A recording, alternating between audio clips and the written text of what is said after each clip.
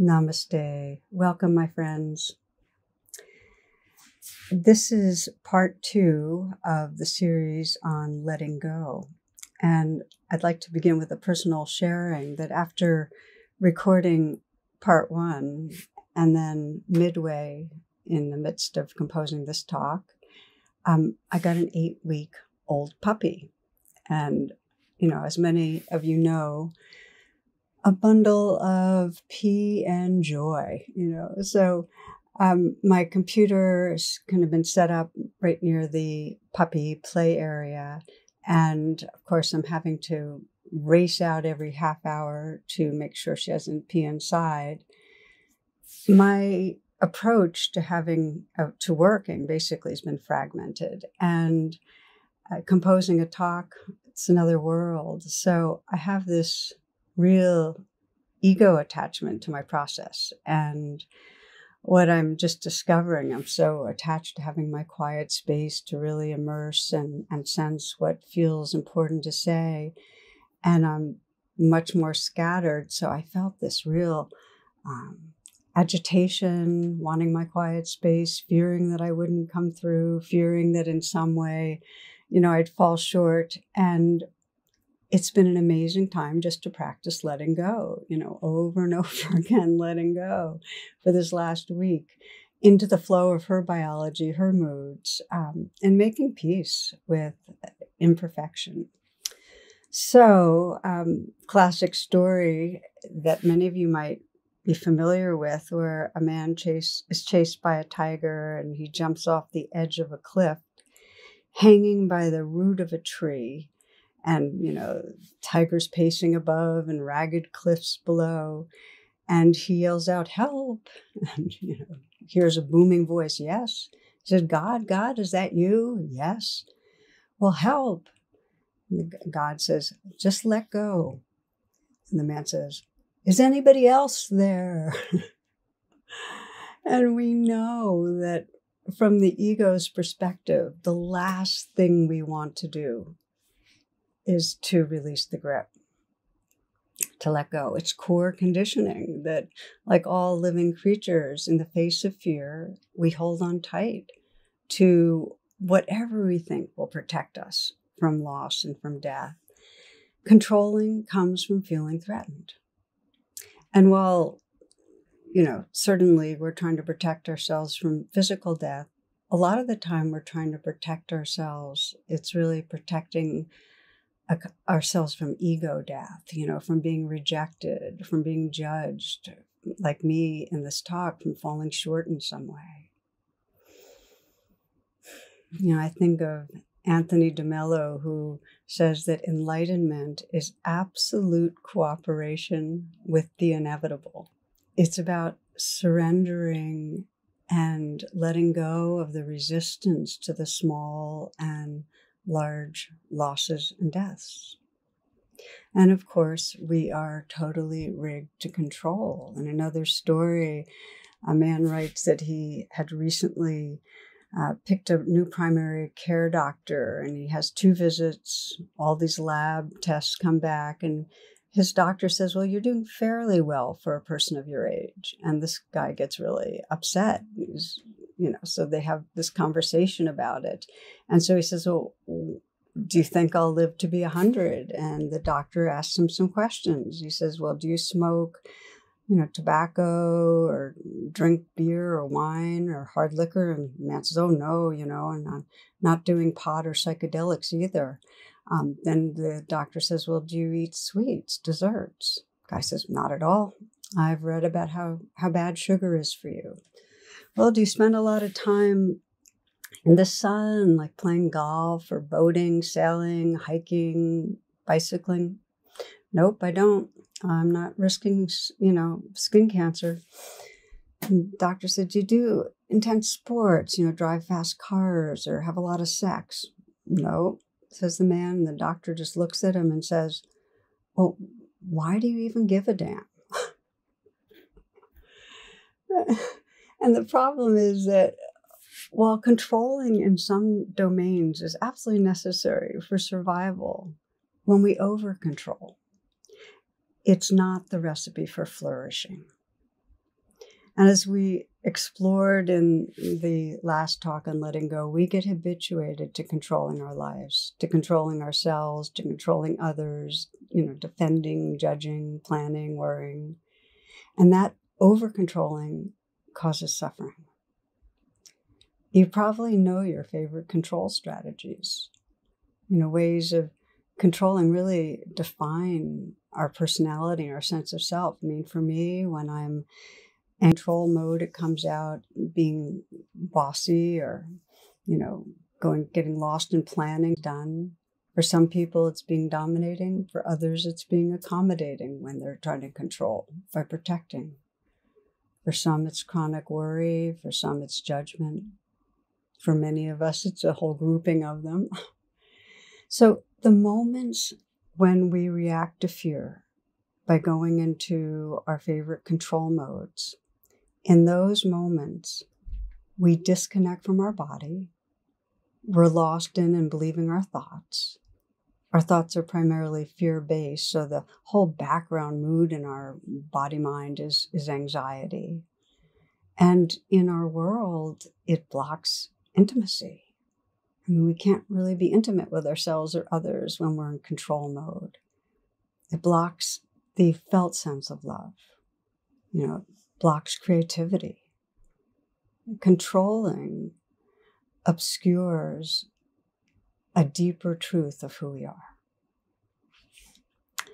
So if we enlarge this and look at the broader societies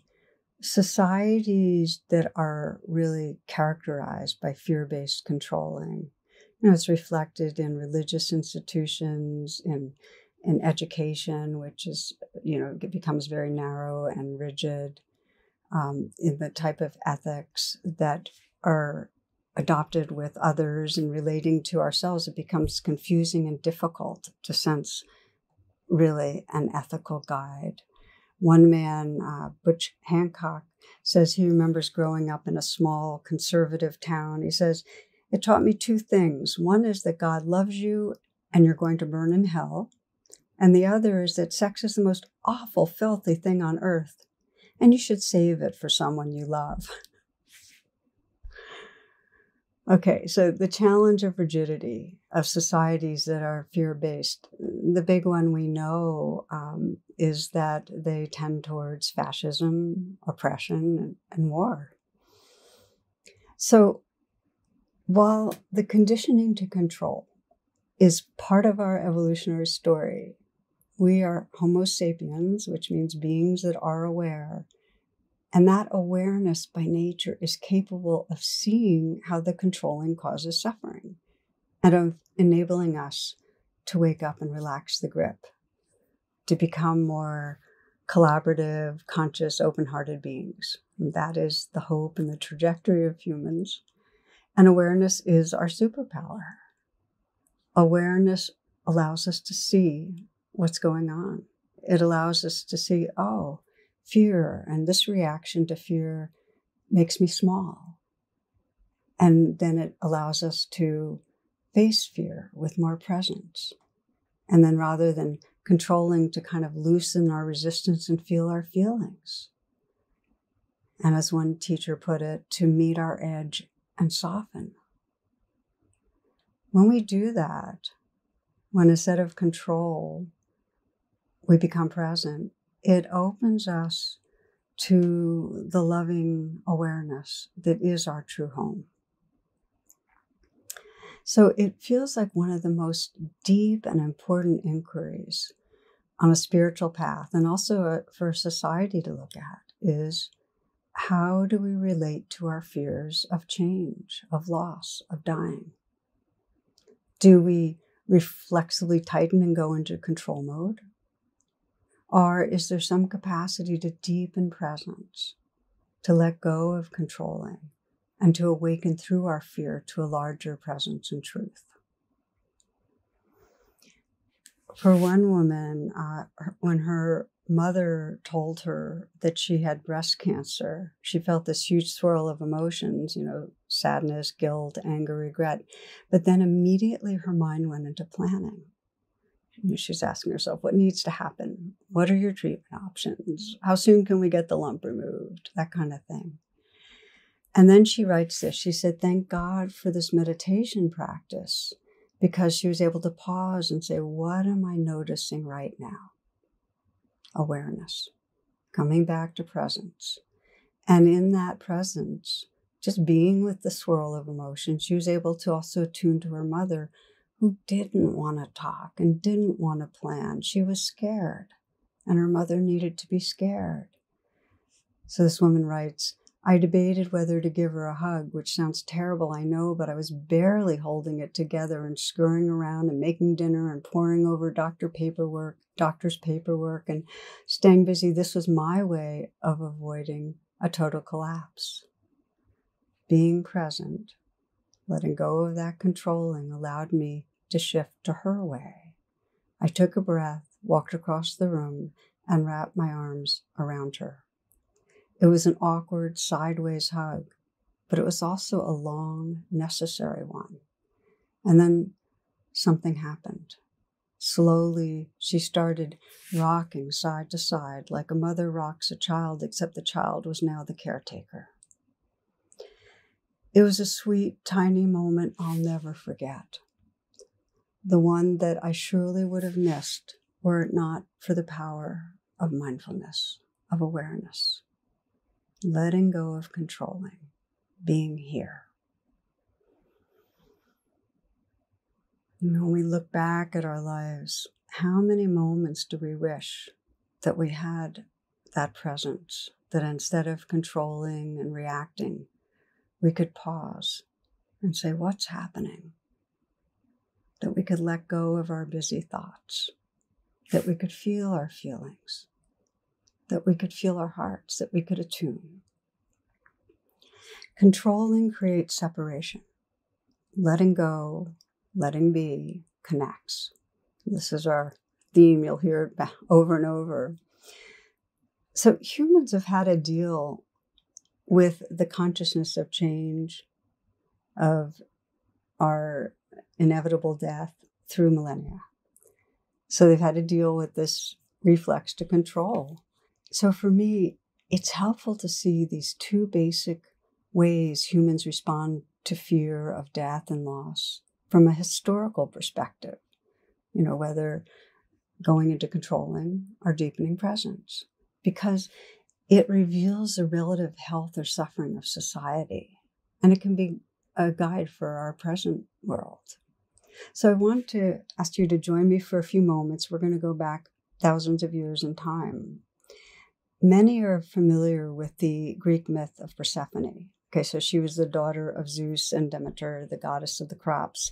And Pluto, who was the king of the underworld, abducted Persephone. She was picking flowers in a meadow.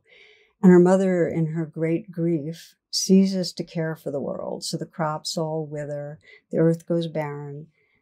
Zeus agrees to help get Persephone back, but it's a compromise. She gets to be on earth for half the year and in the underworld for the other half.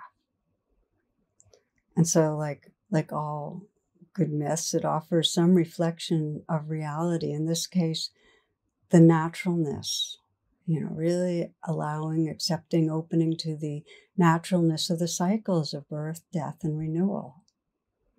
It's a way of relate to change.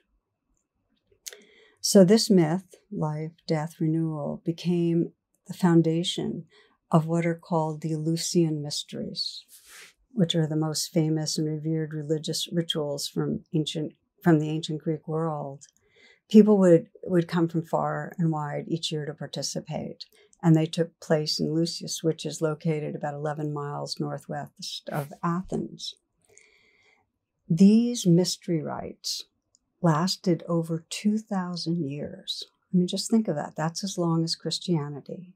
They drew people from all over, many well-known participants, people you've heard of, famous Greek philosophers. Plato referred to the experience of participating in the mystery rites as blessed sight and vision in a state of perfection.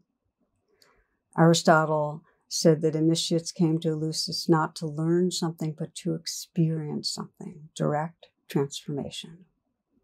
I'll read you something from Cicero, the Roman statesman and philosopher. He said on the Eleusinian Mysteries, "For it appears to me that among the many exceptional and divine things your Athens has produced and contributed to human life, nothing is better than those mysteries. For by means of them we have transformed from a rough and savage way of life to the state of humanity and have been civilized. Just as they are called initiations, so in actual fact we have learned from them the fundamentals of life and have grasped the basis not only for living with joy, but also for dying with a better hope." 300 years later, Marcus Aurelius, this is 2nd century AD now, he's emperor of Rome. He was called the philosopher. He was initiated into the mysteries, and he was also key in rebuilding after the site had some destruction. So it's really interesting what drew all these people, known and unknown, women and men, privileged, slaves. The mystery rites were said to give initiates the experience of facing and transcending their fear of death. Facing and transcending their fear of death and opening directly into the mysteries of existence, experiencing spiritual awakening, a sense of connection to the divine. People were drawn for those inner experiences and for the deep bonds then that emerged with others. And so it's interesting to sense what was going on in those mystery rites that allowed for this profound spiritual awakening. And here's where we come to our theme that we're exploring, is that the mystery rites allowed participants to transcend the controlling ego, to deepen presence, real surrendering and letting go. Here's what we know about them, that people would prepare for many months. There was a long walk there in the natural world. There was fasting. There were rites. It was all conducted by women. And then they would drink the sacred kykeon. I'm not sure if I'm pronouncing that right. It's spelled Kykeon, which is a beer that's made from barley, and it contains psychoactive substances, ergot, which is a fungus that LSD comes from. And they do these ceremonies with a dramatic reenactment of the myth, birth, death, renewal, and in that way face their fears of dying. So here they were, fasting and contemplating and doing psychoactive plants, medicines, and here they are. It formed the roots of Greek philosophy with Aristotle, Plato, Cicero, as I've mentioned, and also the early Christian church. So I'm speaking of this because we are already very familiar, many are aware that around the globe, sacred rites have been done by so many indigenous cultures, and they've included these kind of elements of the sacred medicines, the psychoactive substances, the chanting, the rituals for a direct mystical experience, a letting go of the ego and a transcendence. We know that, and to me, it's so powerful and so fascinating to sense how this longing to be able to let go and open beyond ego, this longing to realize transcendence, has lived in Homo sapiens around the globe. It's so interesting to sense the power of that. And also interesting to then follow on and sense, how was it suppressed? Here's the story historically. In the 4th century, Theodosius, who was the Christian emperor, wiped out the mystery cults and any participation of women. Just wiped it out. It was all in a short period of time. That included wiping out the use of the psychoactive They were using also in the Dionysian rites psychoactive wine. It became regular wine, though it was still called the blood of Christ. So then we might wonder, why was it all wiped out? And why am I going into all of this? Well, for the controlling ego, for the shadow masculine, the mystery cults, the nature practices were a threat. That's why the Roman emperor wiped them out. I mean, why would the church target and demonize and demean women as witches? Attack the natural healers, attack indigenous practices, because they're threats to the controlling ego. Martin Luther pointed this out centuries later. He said that the direct access to the mystical, which is what the mystery rites were all about, meant no power to the middleman. The Christian church was built upon powerful men as intercessors. This is the controlling ego.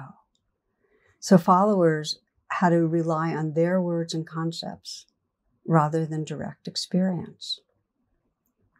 This is Alan Watts. He says, nothing could be more alarming to the ecclesiastical hierarchy than a popular outbreak of mysticism, for this might well amount to setting up a democracy in the kingdom of heaven.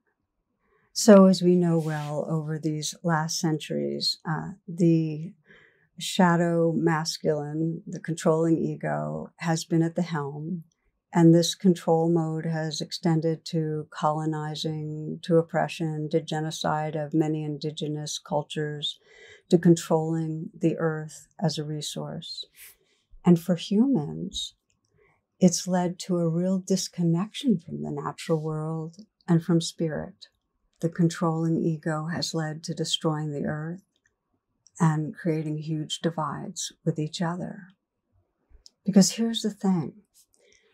A society that does not encourage connecting to body, to heart, to spirit in direct ways, a society that fails to incorporate mystical experience is flawed.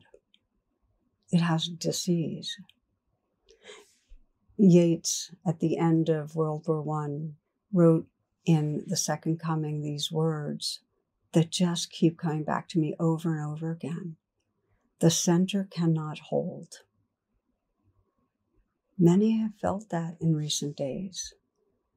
And something in us knows that without direct experience of the sacredness of life, the sacred feminine, we become physically, mentally, and spiritually ill. And the forces that cut us off are especially strong in patriarchal societies with rigid dominance hierarchies. In industrialized, militarized societies.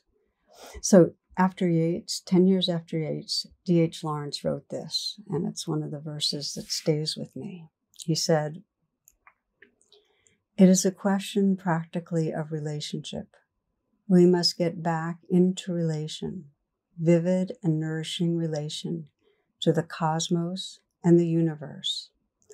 Vitally, the human race is dying. It is like a great uprooted tree with its roots in the air. We must plant ourselves again in the universe." I love that line. We must plant ourselves again in the universe.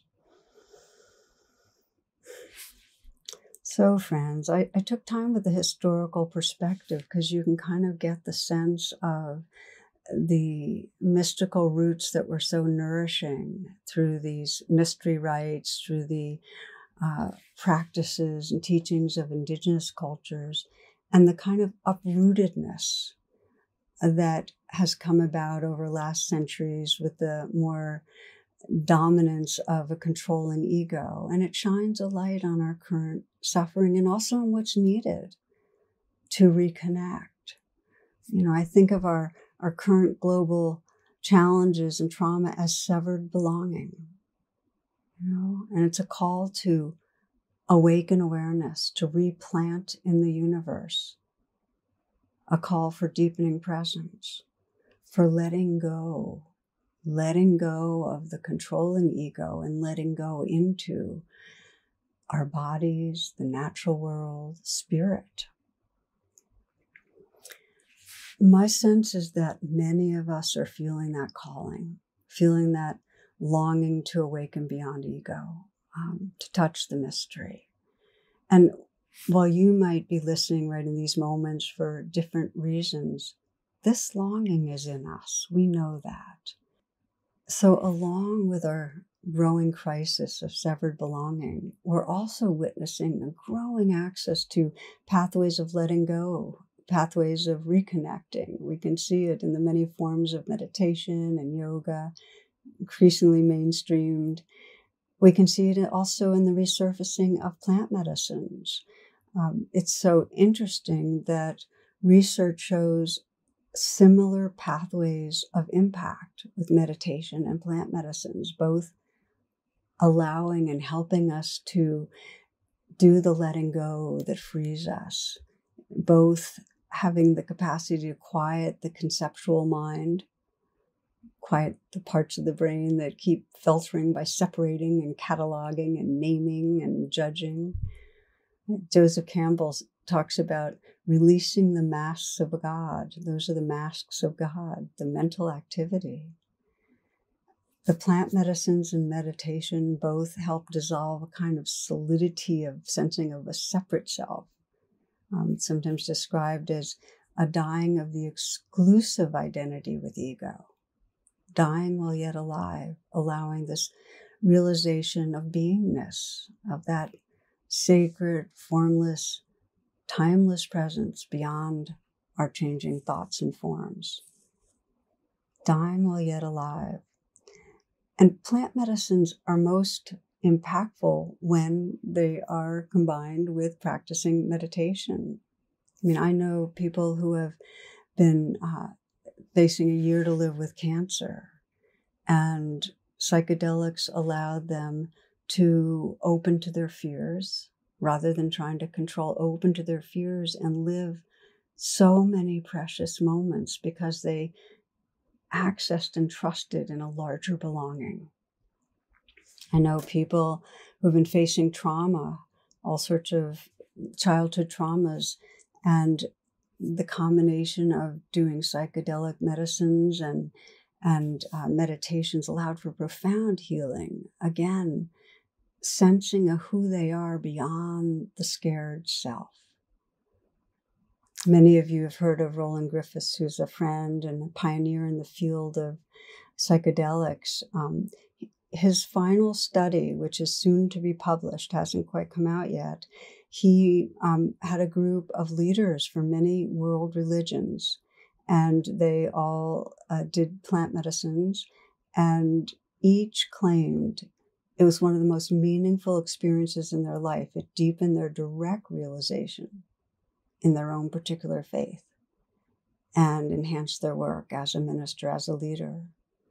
And on my own path, it was psychedelics that first gave me a taste of what's beyond ego, beyond sense of separation. I remember the first time I had a Aurelia, a plant in my room that's just like this one here, actually, which is part of maybe why I love it, my version of the Bodhi tree, And I realized that the same life consciousness animating this form of this plant is the same that's animating this form here, this body, and all life. And that pure, loving awareness was more true than any story about myself.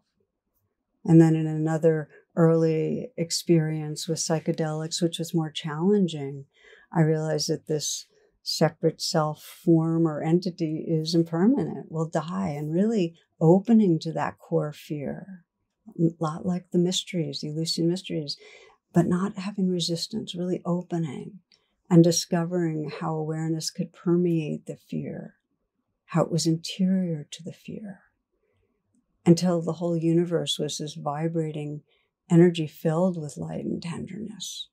There was no one home. By opening to fear, not resisting, I opened to a sense of being beyond that separate self. And I'll share with you, I haven't shared this before, but I was sitting very still after that for a long time. I had some clay and I shaped a Buddha. had no real experience with anything to do with Buddhism, but I shaped a Buddha. And afterwards, I was inspired to go to yoga and meditation classes and found that those practices serve the very same taste of freedom, and yet in a more integrated way. So for those wondering, my current life's psychedelics, the use of psychedelics is very infrequent. I kind of consider it, as mentioned, it's kind of a reboot of surrendering and opening to the mystery, and meditation in a daily and ongoing informal way is what keeps on waking up beyond ego. Okay, for the remainder of this talk, we'll look directly at the letting goes that offer this freedom. In the first session on letting go, we looked at thoughts, and it's so crucial to train ourselves to release the grip of thoughts, the trance of thinking. It's the first step of replanting in the universe. It's the first step if we want to open into the body and the heart and the spirit. And if you missed this part one, I encourage you to listen. For this session, we'll look at the other letting goes, letting go of resistance to feelings, letting go of the armoring around the heart, letting go into awareness. With feelings, the shadow ego, the controlling ego in all of us does not want to enter the wild, uncontrollable realm of the body. Its habit is to resist, to try to control and stay in thoughts. So training and letting go of the resistance to feelings, it begins with that simple question, what am I unwilling to feel? Just being curious. And then we can start to attend to the body and undo that resistance. It's radical to feel our feelings. You might reflect, and we've done this before, just clenching your fist and feel the clenched fist. And this is like resisting. Just feel the squeeze, the tension. And now let awareness naturally grow, both around the fist, penetrating into the fist, feeling awareness from the inside out of the fist. And as you let awareness grow, just sense a natural undoing of the clenching, just awareness alone, softening. So it's not like you're doing something with letting go, you're undoing the clench. And awareness is what's undoing it. And notice how as you soften, it gives access to feelings, inside and out. Opening to our body is a process of awareness. Awareness will relax the resistance. It will help us connect with the aliveness. Another way of saying this is that letting go of resistance is like saying yes to life. Now, the supports for letting go, it's attitude that we're curious. So what am I unwilling to feel? That we're gentle, that we're friendly. It helps to name what we're aware of, clenching, tightness, tension. It brings the attention more to it. It helps to breathe. You might feel a sense of a long out breath as you feel and feel and feel what's there. But the key is to let awareness infuse the experience. And of course, I want to bring in the reminder that whenever there's trauma, it's a gradual letting go. First establishing safety, some sense of resilience, and then very much at your own pace, paying good attention to yourself, beginning to lean in. So another brief reflection of letting go into the body. I'd like to invite you to pause and sense a recent situation that triggered you, maybe a 5 out of a 10.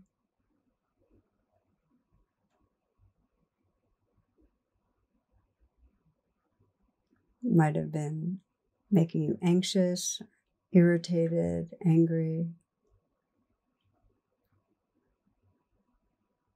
And bring yourself to that situation. Just notice what's going on.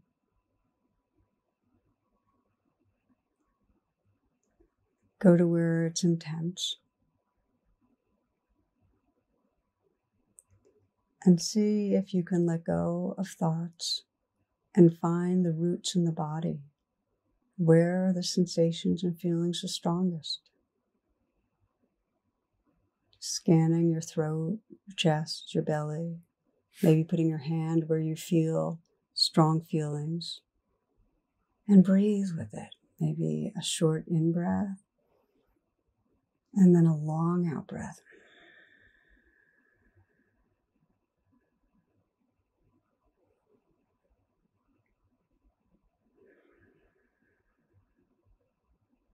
Feeling the feelings, breathing with them. Let awareness suffuse them so you can feel the awareness around, permeating from the interior.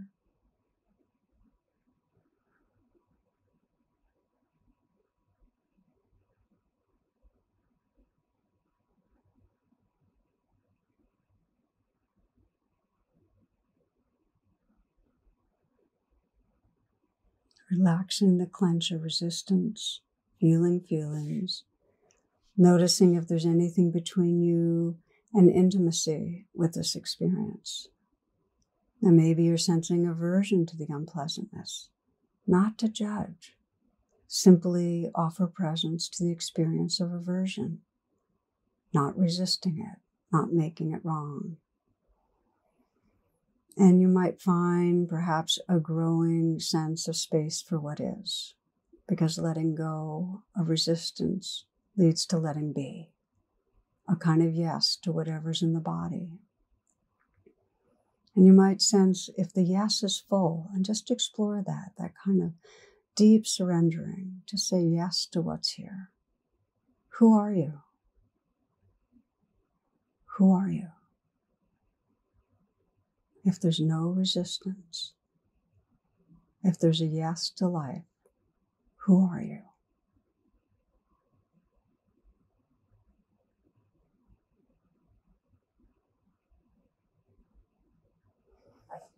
Take a full deep breath, and if your eyes are closed, open your eyes. Now, some might have sensed that there really was no resistance, and there was yes. And maybe not such a sense of a solid separate self, more of a field presence, maybe more of that mystery and openness, maybe compassion. Others might have noticed a pulling back, not a full letting go. And that's totally fine, because this is a life practice. Whatever you practice grows stronger. And the more you sense the freedom of letting go, the more you'll naturally remember and go, oh, okay, let go of the thoughts, feel the feelings, be here. Okay, so the first letting go is letting go of the thoughts and stories. The second is letting go of resistance, feeling your feelings. Often what supports letting go into the body and what deepens a full letting go into reality is letting go into love. Love heals fear. Love removes the feelings of separation that keep us clenching. And because we've been wounded and we have pain around relationships, we have huge conditioning not to let in love, to hold back from opening to love. In the deepest ways, letting go into love is like dying to the small separate self. It can be felt a lot of vulnerability when we start opening to love. And yet, if we're willing, what we discover is this field of loving that has no division and allows us to have a fearless heart. So it's a process. And every time you tend towards feelings of connectedness, every time you practice dying to separation, you're undoing the clench. Franco Sosescu, who's a dear friend and the founder of Zen Hospice, he was very close to one man he was accompanying before his death. The man had stomach cancer and a lot of pain. And he asked Frank to guide him in meditation. So Frank began, but soon the man told him it was really too painful to meditate with. So Frank offered to place his hands on the man's belly to help hold the pain. And the man agreed, but he said, yeah, it still hurts. So Frank put his hands a little bit away from the man's belly and said, how's that? A little better. He put his hands a little bit further from the man's belly, and the man said, oh, that's lovely. And Frank invited him to rest there for a little bit. And the man said, just rest in love. Rest in love. Because that's what he was experiencing. And from then on, he'd have a lot of pain. They'd push the morphine pump. He'd say to himself, rest in love. Rest in love. Because he couldn't penetrate into direct sensations. He couldn't will into that. But he could find space around it, the space of loving.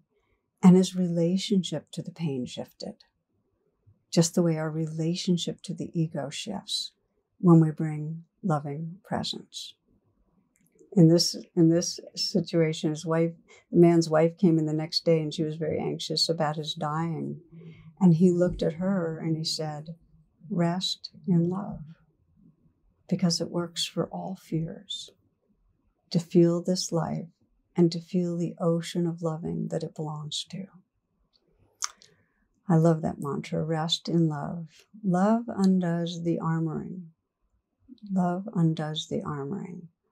So in any moment that you let in love, that you offer yourself kindness, that you have the intention even to be kind, or that you offer love to another, you're relaxing the armoring. It's letting go. There's a dying to the separate self and an opening to that unified field of loving, to a heart as wide as the world. So let's just do a brief taste of this, of letting go into loving presence. This is a simple practice. It was inspired by the desert mothers and fathers.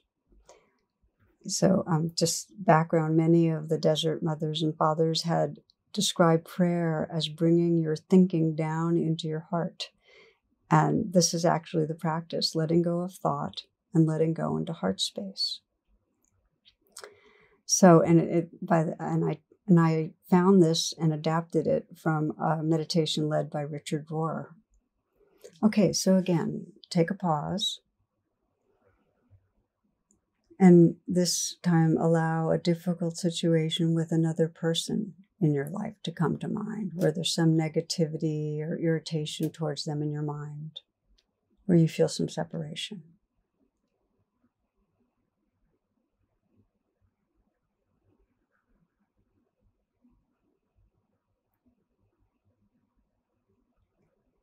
Now bring attention to your heart.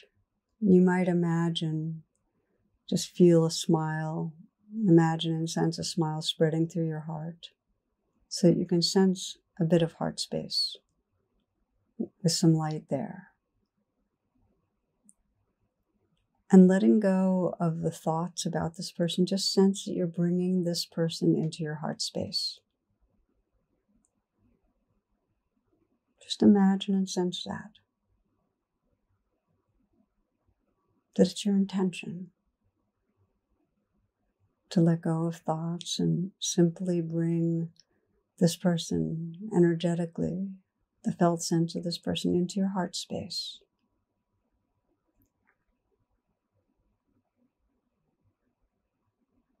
Notice what happens.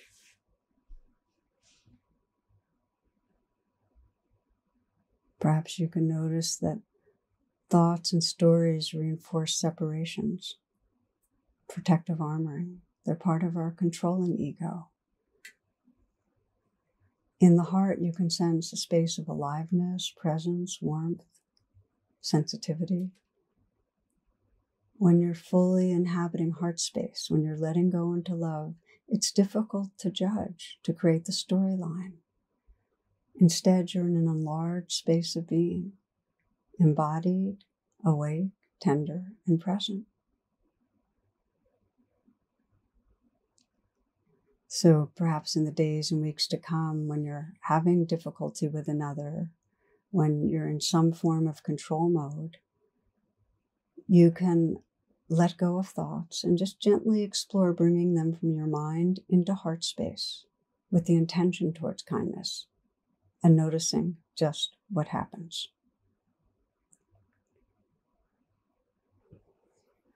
Okay, again, come on back. If your eyes are closed, open them. So, taken together, letting go of the story, letting go of resistance to feelings, letting go into love, they offer us a path of true presence. And it's not abstract. Increasingly, we can apply in daily life.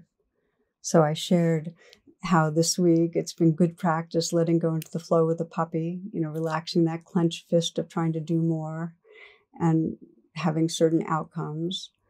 Just pausing, breathing, feeling, letting be, yes to what is. And I would call this a very modest level of difficulty in terms of dying to the controlling self. A puppy's, pretty much oxytocin flowing, but still letting go. The more challenging practice is when the controlling ego is operating off of very charged wants and fears, when there's a real suffering of not letting go, and we can kind of see it.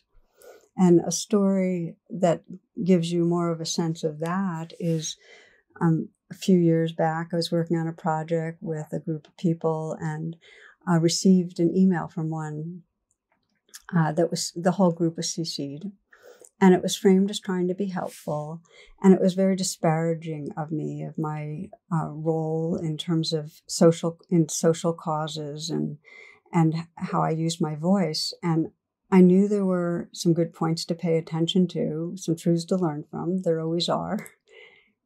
And so while I'm usually open to feedback and I want to learn, this was delivered with a good amount of animosity. And so my mind knew that, that was coming from the person's own suffering, but it didn't matter.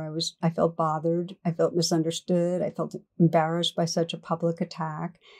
And so I could feel that clutched fist of my ego.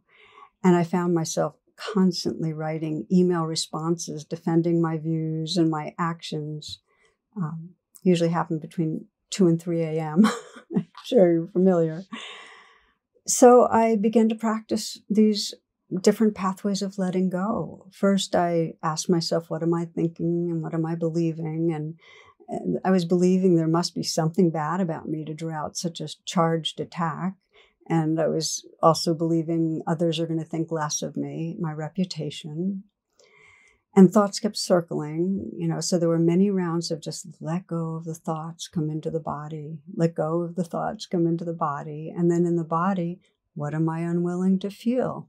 I hope this is sounding familiar. Again, these are the inquiries that help to serve letting go. Okay, anger. And the feeling that I should be above this. I should be able to let go of the anger. Embarrassment, shame. So I kept opening to that, as I often do, put my hand on my heart, breathing with it, letting awareness sink into it, permeate it. And then another question, can I meet this with care? And I imagined and felt love pouring in through my hand, again, just bathing the feelings with love. The pain was cradled in an ocean of caring. And I often will say, rest in love, rest in love. And there was a lot of quieting, there was no controlling, just a quieting and a sense of a loving presence that was more truly who I am than the injured ego that had a control. So this is an inner dying to a limited self, remembering a larger truth and many rounds. I also knew I needed to respond to the situation. So my question there for myself is, what is love asking from me?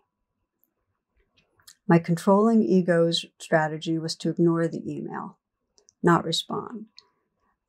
But I reread it carefully and I found something useful that I could learn from. I wrote a short note kind of thanking and honoring that this person cared deeply or wouldn't have reached out. And I acknowledged that it was difficult for me to receive, and I appreciated what I learned. And that helped me find even more freedom. It deepened the sense of dying to kind of ego and reputation and inhabiting a larger space. Also, it gave me a kind of genuine capacity to see the other suffering, not just mental, but just to feel that, to appreciate their hearts. Now, if I'm making this sound easy, I apologize, because it wasn't. It took a while. And here's an important piece. I really had to let go of the idea that this shouldn't be happening, that I shouldn't be reacting, that I should let go, because the ego can't let go.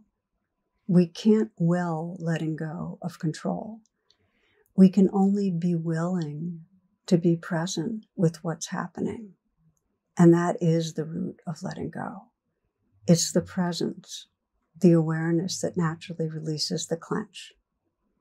Again, letting go arises naturally from full presence with what's arising. So the sooner we remember, like that woman who was with her mother had the diagnosis of cancer, and she remembered, oh, what am I noticing right now? Can I be with this? That's when there was some of that surrendering of the clench. So it takes patience, because while we can't will it, we can feel our longing to let go, and that increases presence. Friends, this is intrinsically a path of surrender, of undoing, of releasing, and it can go very deep. We can be surrendering the surrendering, really trusting awareness itself will dissolve the tight identities that we live in an organic way. And trusting this is key, because what we long for is always and already here. The releasing of control in no way means we're inactive. Ego is a terrible master, but it's a great servant. And the possibility is that our activity arise from openness, that it's guided from caring, that it's filled with creativity. And then our ego is guided by that, and our activity can actually express who we are. I think again of that woman with her mom who had cancer, that after she let go of all her controlling, her planning, her busyness, she naturally attuned to her mom. And that hug will be with her probably for the rest of her life. For me, when I could let go of all the controlling and just be with what was there, I was then able to respond. I could act, but in a much less defensive, more open-hearted way. So I want to close by saying that the path of letting go and letting be, it's a life path. And every day it's natural to get caught in over-controlling and tensing up and ruminating and planning and worrying, not to judge, not to think it should be different. The path is forgetting and remembering. And we'll notice because we care about noticing. And then we can pause and do just as we've been talking about. Okay, let's let go of thoughts. Let's feel the feelings. Let's meet our edge and soften the heart. And then the gift of letting go and letting be, which is the same gift found by indigenous people around the world, the same gift found over those 2,000 years of the mystery rites, the Eleusinian mysteries. The gift is an awakening beyond ego. It's a homecoming to the truth, to the love, to the spirit that expresses who we really are. Okay, let's close in this final practice. In this practice, we'll explore the key domains of letting go of thoughts, of resistance to feelings, letting go into love, letting go into awareness. And I encourage you to explore on your own each of these letting goes and all of them. So, in these moments, allow yourself to arrive. You might take a few long, deep breaths. Become aware of your senses, listening to the sounds that are here. listening to and feeling the aliveness in the body.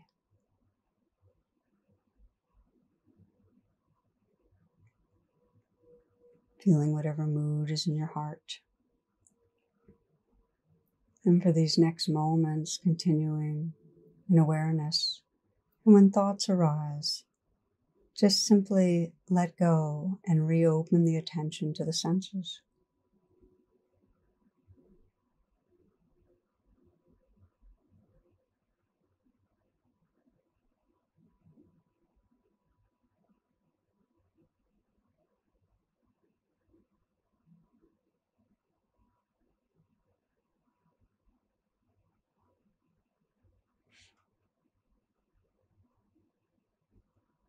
You might imagine that there's no roof on your head, that the mind is merged with space.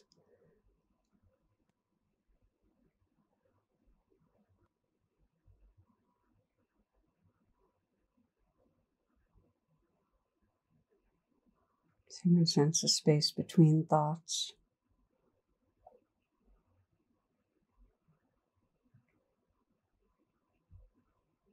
The experience of your being when not lost in thought.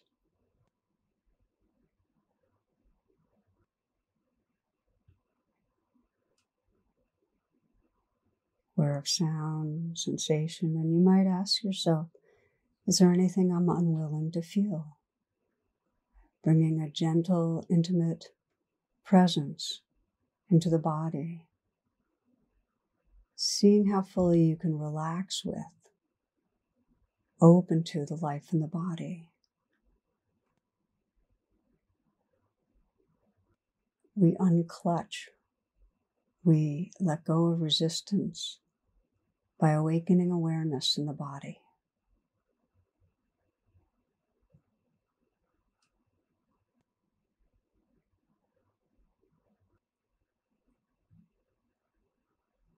We let go of the armoring around the heart by offering kindness to what's here. Perhaps you can put your hand on your heart and just imagine opening to the love that's around you, that's through your body, this interior.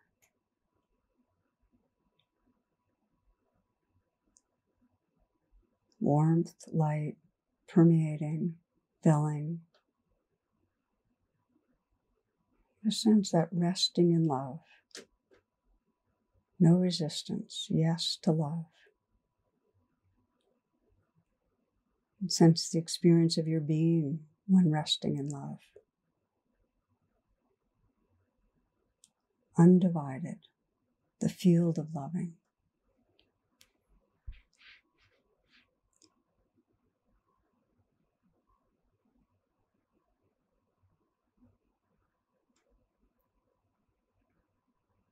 And in these final moments, let your intention be the letting go of any controlling.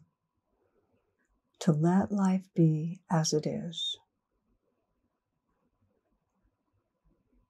This is the pure heart of meditation, letting life be as it is. Resting in and as awareness itself.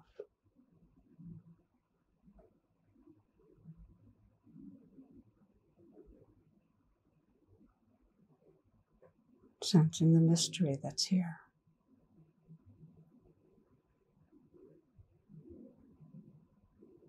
Formless, timeless.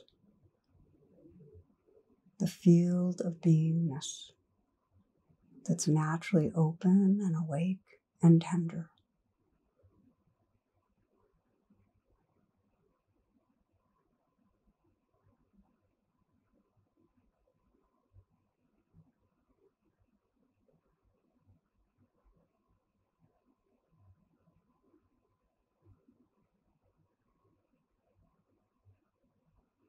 Controlling separates. Letting go, letting be, reveals our innate belonging. This mystery, this freedom, that's our very source.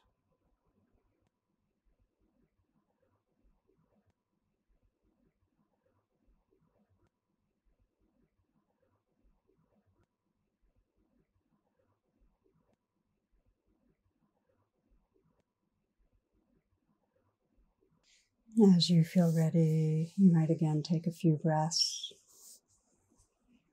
consciously. Just feel your intention, your aspiration, your longing to remember, to let go, to let be.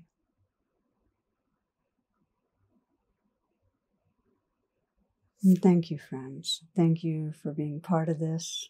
Thank you for your good hearts. Thank you for what you bring to this world. Much love.